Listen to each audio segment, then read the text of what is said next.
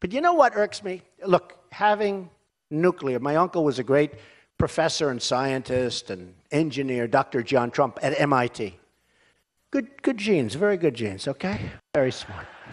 The Wharton School of Finance, very good, very smart. You know, if you're a conservative Republican, if I were a liberal, if I ran as a liberal Democrat, they would say I'm one of the smartest people anywhere in the world. It's true. But when you're a conservative Republican, they try, do they do a number? That's why I always thought of, went to Wharton, was a good student, went there, did this, built the, I have to give my credentials all the time because we're at a little disadvantage. But you look at the nuclear deal, the thing that really bothers me, it would have been so easy, and it's not as important as these lives are. Nuclear is so powerful.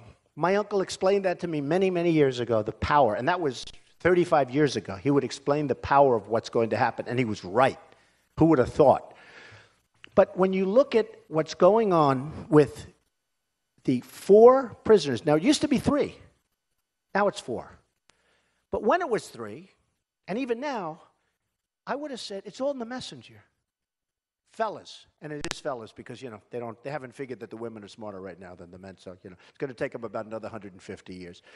But the Persians are great negotiators. The Iranians are great negotiators. So, and they just killed us. This is horrible.